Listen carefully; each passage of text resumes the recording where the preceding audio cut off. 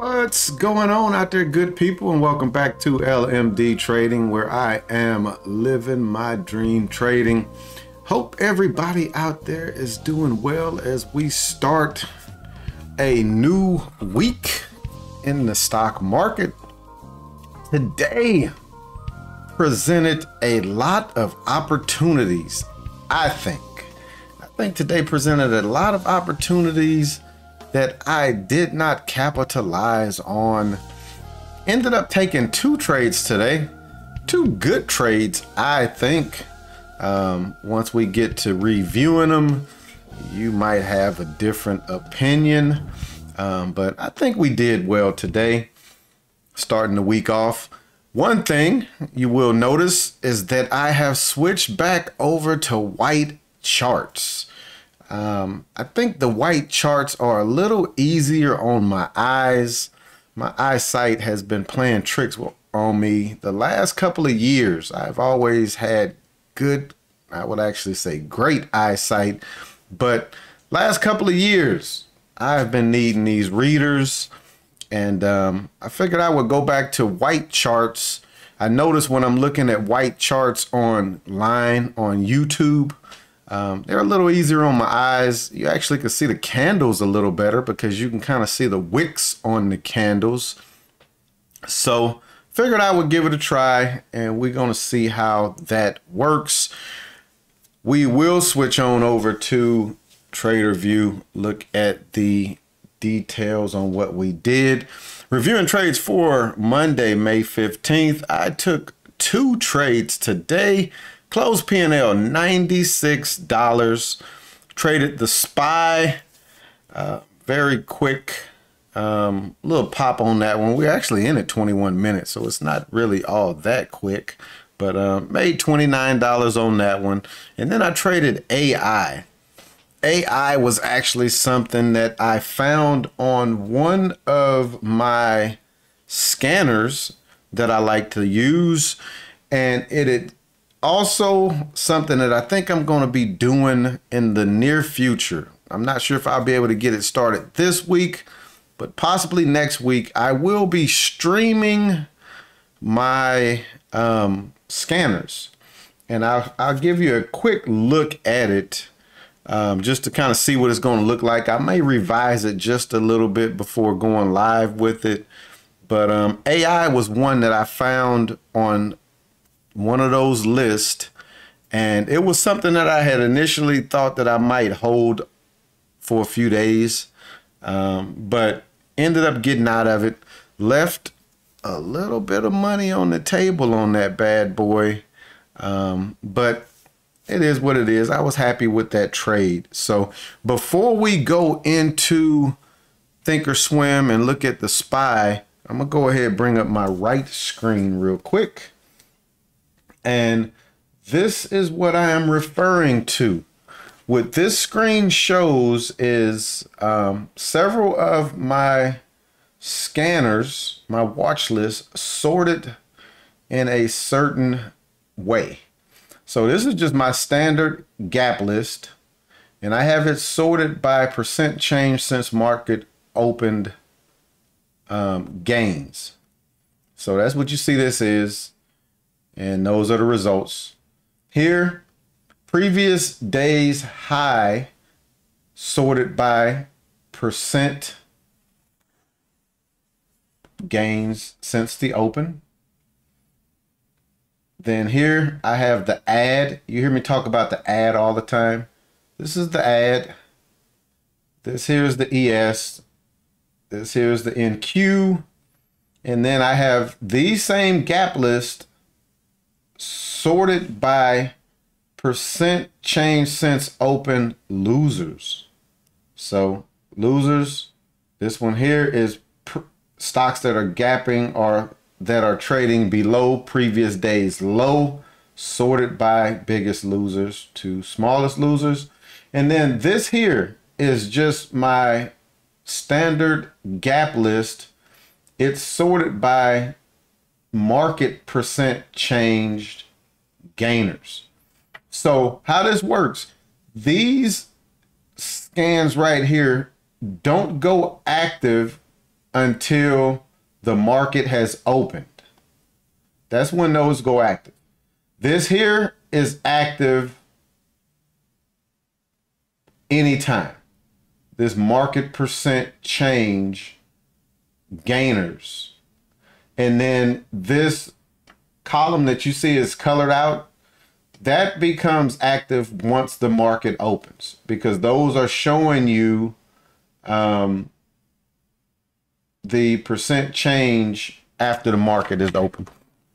So that's how that works. I'll also have a legend once I get this online. So these will be labeled so you'll know which each of them are. And then there will also be a legend explaining what you're looking at. So look for that in the near future. But let's go ahead. Let's come back on over to Thinkorswim. Look at the SPY. One thing that I want to bring to y'all's attention. I'm going to come over to the hourly on the SPY. Do y'all notice something? Do you notice this pattern that the SPY had been doing? It ramps up and then it sells off. And then it ramps up and then it sells off. And then it ramps up.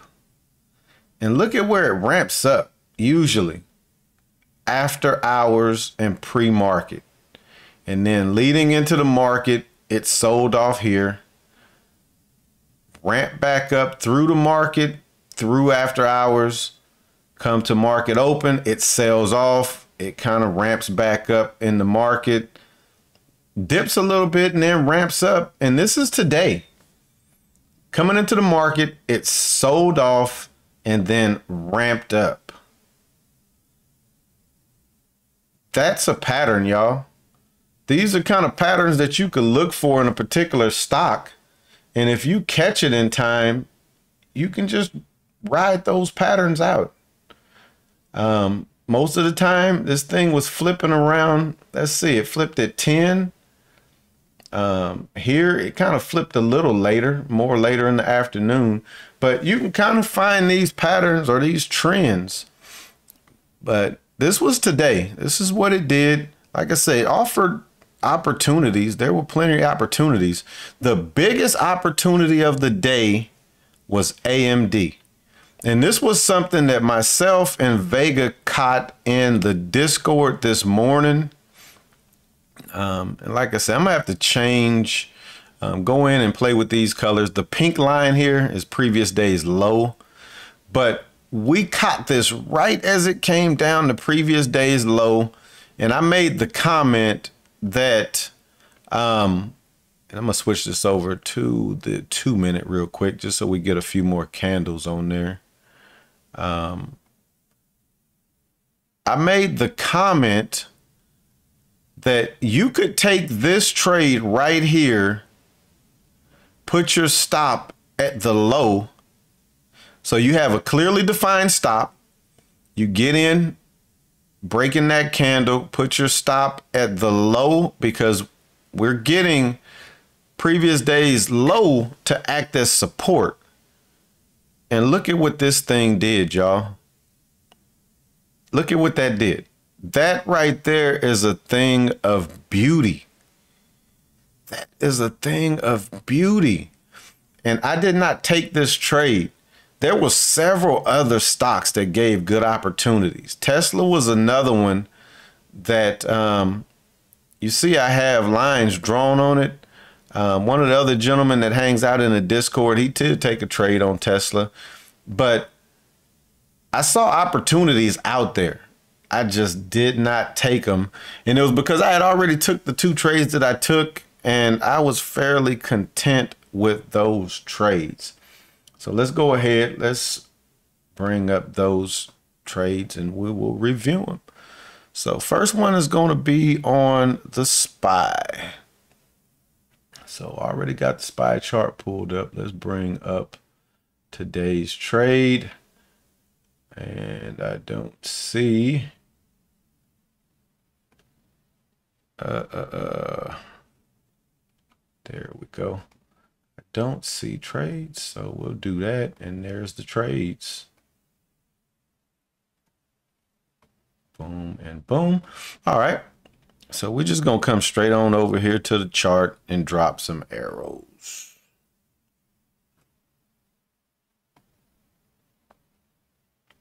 So first arrow is going to be in this candle right here. So I'm going to drop that right there. And then I'll come over here where we were getting out at, and I'll drop that one right there. I do think I have these recorded on my laptop. I just did not dump the trades today. But let's go ahead. Let's look at this thing. So we see that the SPY opened, flushed down. We got this pullback. Again, these colors are just janky, but they are what they are. Purple line, this was a hourly down channel. This was an hourly down channel. You see the top of it up there. Blue line, weekly up channel. And this came, we get this pullback. This white line right here, or grayish looking line, is the previous day's close. I'm going to change that to black. Again, I need to go in and change all of my color settings for these white charts. I'll get that done probably this evening on most of the charts. But getting in, as this is rejecting the hourly down channel, easy stop, easy places to put some stops. I could put one at previous day's close. I gave this one a little bit more room, and we see the trade works. We get this move down, and in the Discord, I say, like, I'm going to go ahead, get out right here because I don't want to sit through a pullback. But I get out right there. I'm in at 197. I'm out at 211. So I make $29 on these two contracts. We get the pullback. This moves down lower. And this thing eventually sets a high of 242 over there. So $30 more per contract. That's another 60 bucks. We almost making $100 on those two contracts. Had I stayed in the full length of the move, basically risking about $10 per contract though. So made 3R on this trade. So this was a solid trade. Even though P&L is only showing $30, solid trade. Let's go ahead. Let's take a look at AI. And AI, again, found this off of the morning scanner. Look at this beauty of a move that AI made. Let's look and see where we got in. AI, oh man, look at where it closed at, 240. Let's watch and see where we got in and where we got out on this thing. So AI, this is a June 16th, $25 call. When I bought this, intentions were to hold this, at least hold it until the end of day. At least hold it to end of day. I did not do that. But let's go ahead. Let's take a peek, see where we were getting in. So getting in on this candle right here. We'll just drop it there. That was close enough, I think. They always say horseshoes and hand grenades. Close enough.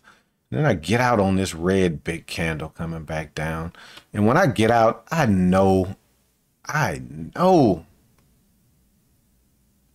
getting out at the wrong time. So AI coming into the market open, flushing down, no worries, not even on my radar. This is nowhere near on my radar. But when this thing pops and it gets green on the morning, it hits this list right here. This list is right in front of me as I'm trading. There you see it on the list. There's still, what, 2, 4, 6, 8, 9 slots up on this list. Now, when this initially popped on here, it probably was a little higher, but I'm constantly scrolling through this when my thumbnail watch list is not doing anything. So opens, makes this move, comes back down, makes the move back higher, pulls back, and it doesn't really look like I'm buying on a pattern, because at that point now I'm looking at the bigger picture. I'm looking at the bigger picture. I'm looking at things like the hourly. I'm looking at things like the 30-minute. Let's switch this over to the, actually we'll switch it to the 15. I'm looking at things like the 15, like that right there. Big candle, little candle, not quite hitting the top, but I'm getting in right there as it breaks it. And look at what this thing does, and look at what it continues to do. When I took this trade in the Discord, I said, I want to stay in this until it hits 23. That's where I wanted to stay in it till. But you see, I got out making $67. I was up about $100 on this trade. The one issue with it is that it had a big spread. If you look right there right now, the spread is 15 cents. So it's a $15 spread between the bid and the ask. When I was in the trade, the spread was spreading between 5 and 10 cents. So $5 and $10. So if I stopped out on this trade, I can catch $10 in slippage. So I went on and I got out of the trade, just moving my target to get out. And again, when I did that, I knew I left a ton of money. This thing came back down. This is probably going to be the 20 moving average. Yep, 20 moving average. Came back, tapped the 20, went a little higher, and then it just continued to rip. And like I said, I got out of it at $1.85. This thing closed at $2.40. So if I held it until the market closed, I would be up another $60 per contract. Let's see what the high on this was for the day. That I did not see. There we go, 325. It hit a high of $260. We're in the trade at 150. So that's $100 per contract. And I just held this to the end of the day, which is what I wanted to do. One thing I do want to do real quick is I'm going to click through a couple of these just to show you what these look like when the market opens. And let's switch this over to today.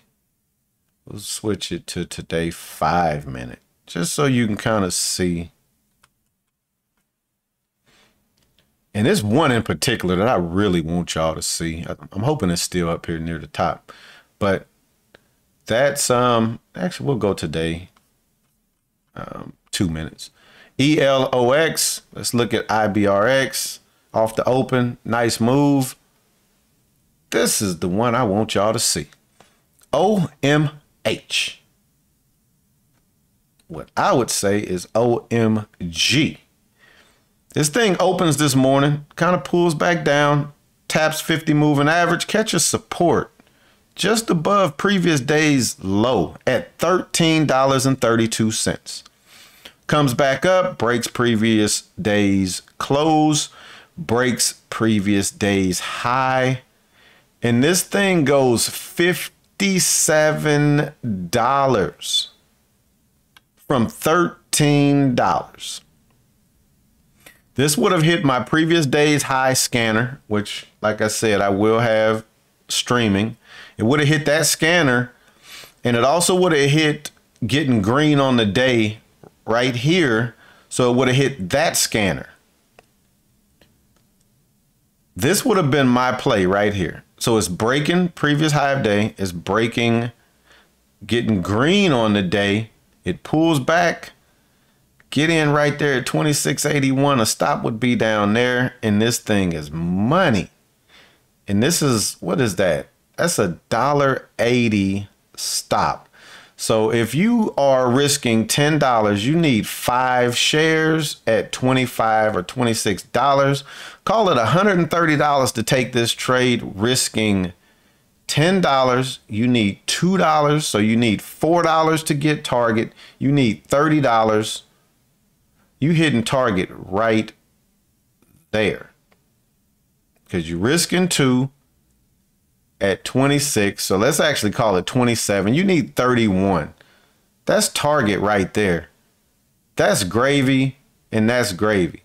So on a $2 risk, this thing goes $30. That's 15 R that you making.